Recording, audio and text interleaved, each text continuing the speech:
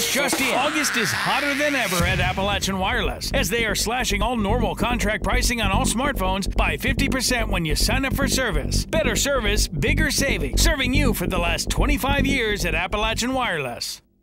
The Food and Drug Administration made several stops in the region Wednesday for a listening tour.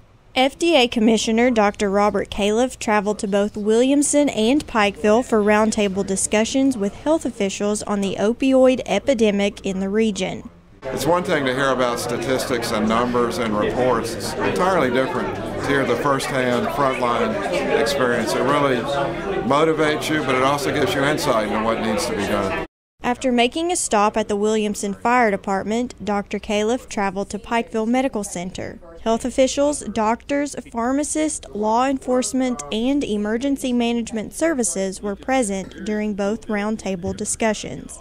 The FDA thought Central Appalachia should be the focal point of the listening tour due to the high rate of addiction in the area. It's amazing the extent of the epidemic and the problems that it's causing, but equally amazing the spirit of people to try to combat it and deal with it. And we've heard a lot of great ideas, some things that are working, some issues that we need to go back and work on in Washington to help people get their jobs done here. Pikeville Medical Center hopes a solution to the epidemic is found soon and is happy to be included in the discussion.